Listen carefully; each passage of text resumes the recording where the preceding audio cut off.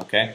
This second part here is we're saying if the raycast or the laser, whatever you want to call it, hit something, then do the functionality here. Okay.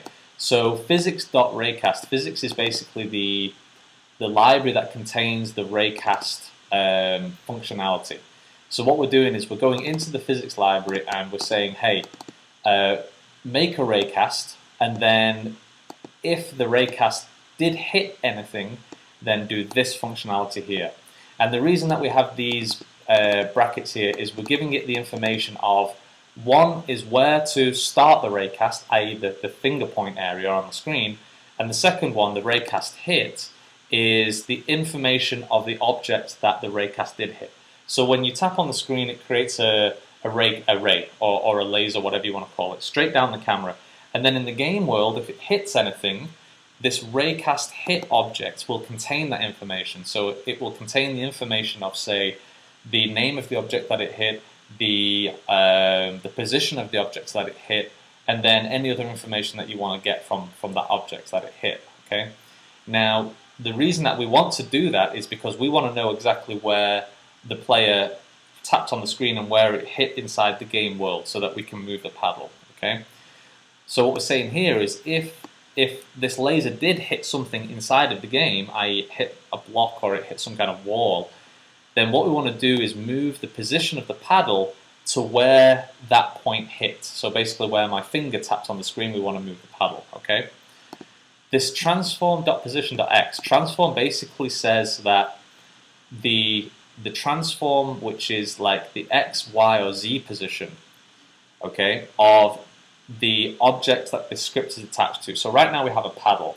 What we're going to do is put the script onto that paddle, and then that paddle will have a transform on it. That transform is basically the size information, the position information, and so on. So the transform position x, we want to make it the same as the raycast, the raycast point x, which is basically where we tapped on the screen. So we're just basically wanting to say, hey, we want to move this paddle to the same position where that laser or raycast hit something in the game world. Okay. If it doesn't hit, then we just basically exit out. So this is if is true. If it's not true, then just leave the function and don't do anything. Okay. So I know that's probably a lot to digest for someone who's never been coding before and somebody that's never ever even looked at code before. I know first time I looked at this, I was extremely confused. So, but bear with me, don't worry about this. You'll pick it up, and just if you start to copy code from tutorials and then start to tweak things, you start to understand how it works. Okay. So all I'm going to click on is File and Save. Okay. Then I'm going to go back into Unity by clicking on the Unity icon. Okay, or the Unity at the bottom of Windows, you have your taskbar. And what this will do is, you can't actually see it here very clearly. I'll try to move Unity up a little bit. But what we have here on the bottom right is a little sort of spinning icon which is checking the script for any errors. It's compiling the script. So I'm just going to go back into MongoDevelop. I'm just going to make a space and click Save again just so you can see it. And when I go back into Unity, bottom right, there we go. So it's checking, there's no errors, that's fine. Okay. So the next thing that we want to do is we're basically going to we're going to go to the cube. We're going to click on it in the hierarchy, which selects it inside of the game scene. Okay. And what we're going to do is grab and drag this paddle script that we just created onto the cube. Now this inspector area here is everything that is inside the cube. So like we said, it has a transform which contains the information, the scale, the rotation, and so on. It also has a couple of other things that I won't explain right now, but basically whenever you select an object inside of the hierarchy, the inspector will show all of the components that are inside that object. Okay. So like I say, I'm not going to explain everything right now, but let's just drag left click and then drag this paddle object down here and let go. And it actually puts it on there. Okay. Now, to play the game inside of Unity, what we need to do is just click on this play button here. And this is basically the same as having it play inside of a web player, like on Internet Explorer or on Chrome. It's close to how it would be if you wanted to basically, if you're building a mobile game like we are doing here, it will show you what that will look like on the mobile device. So like you can see, this is what the game scene would look like. And when you click play, it's almost like you're tapping on the application button and you're opening it up and you're starting to play it.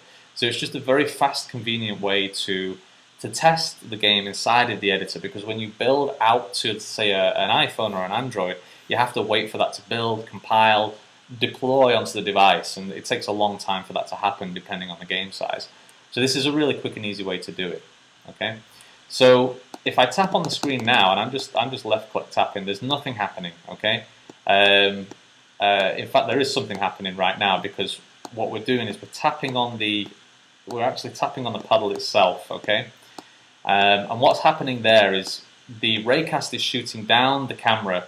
It is hitting the paddle on, say, the left-hand side of the paddle, and then it's moving the paddle middle position to where that point was. So, for example, if I'm tapping here on the paddle, it's then moving the middle of the paddle to the point that we hit. Okay, but the problem is, if we tap anywhere else on the screen, we don't get that functionality, because the laser is not hitting anything. Okay, so what we want to do is we want to put something behind of the game scene that allows the laser to hit, that the laser will hit, and then we can have the position information of where the player taps. Okay, so what I'm going to do is I'm going to create another cube. So I'm going to go Game Object, Create Other Cube, and you can see it's appeared in the game scene here. Okay, I'm just going to click on the cube and press Enter, and I'm going to call this Tap Detection Box. Okay. I'm also going to go in here into the collider, and I'm going to click on Is Trigger and make that tick. I'm not going to explain all of that right now, but it basically means that it's not a physics object in the world. It's just going to allow scripts or code to interact with it. So right now, don't worry about this. Just tap on Is Trigger, because that's a whole different explanation. Okay. Now what I'm going to do is I'm going to move this back by holding. If you tap on W, and then holding the yellow arrow and left dragging, and I'm using the mouse. You can scroll with your middle mouse to zoom out as well, or zoom in. Okay, and then moving it back, and then I'm going to click on R, and I'm going to grab the middle grey box here, and I'm going to hold and drag this out so it's large. Okay, very, very large in the scene. Okay. Now obviously we can't see anything in the game scene here, so that's a problem. We want to hide this, because all it is a tap detection box, just where the finger taps or where the mouse taps. It's not going to be anything visual. So if you go into click on the tap detection box, then go into the inspector, and then just tap on Mesh Renderer and turn that off. And that just basically says don't render this object, don't show this object in the scene. Okay. Now if we tap on play, and as you can see, what we're doing is it's moving anywhere that I tap on the screen now, okay? Which is exactly what we want for a Pong paddle. If I tap over here, it goes instantly to it. If I tap on the right, it goes instantly to it. And I can drag left and right, which is great. You know, that's exactly what we want. So now, just to quickly show you how this works, if I click on, like we said before, if we click on Command and B or Control and B on the PC, this will actually deploy it into the web browser, so that you can see it. So it builds the level, it compiles any scripts that are inside of the game, okay, and then it's going to basically, if I click on Chrome, there we go, it's building, and there we go, it's opened, and it should move, there we go, left and right. And that's exactly what we want. And you can tap anywhere on the screen, because that box that we made in the background is a lot bigger than the screen itself, which is fine. There's nothing wrong with doing that.